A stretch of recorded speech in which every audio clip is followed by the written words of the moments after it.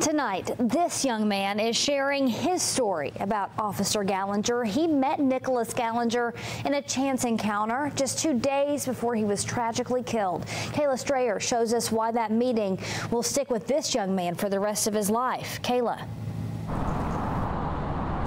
Yeah, during the funeral today, Officer Galinger's father and brother shared stories of how proud they are to hear about the impact that Officer Galinger had here in Chattanooga. One of those encounters actually happened behind me at the police services building. It was with a little boy as he was taking a tour here. He tells me it was very inspiring for him, but now he's heartbroken after hearing what happened to the nice man he met here last week.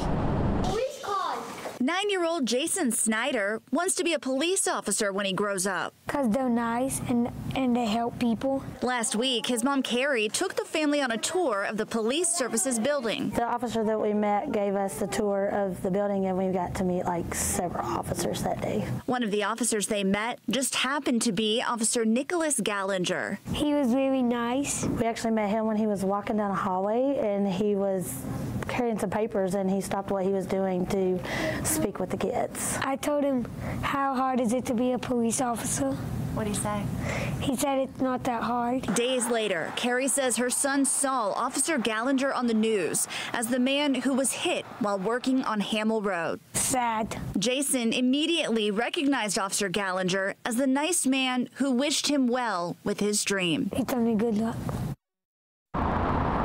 I want to share another story with you of the type of officer that Galinger was during his 1 month on the force. This is from a Facebook post from George Randall. He said that Officer Galinger was actually working the scene of an accident that his nephew was involved in 1 week ago.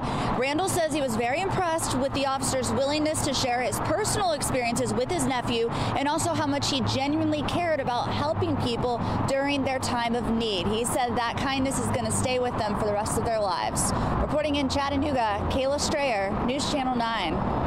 Kayla, an impact that reached across the city in a short time. Thank you so much.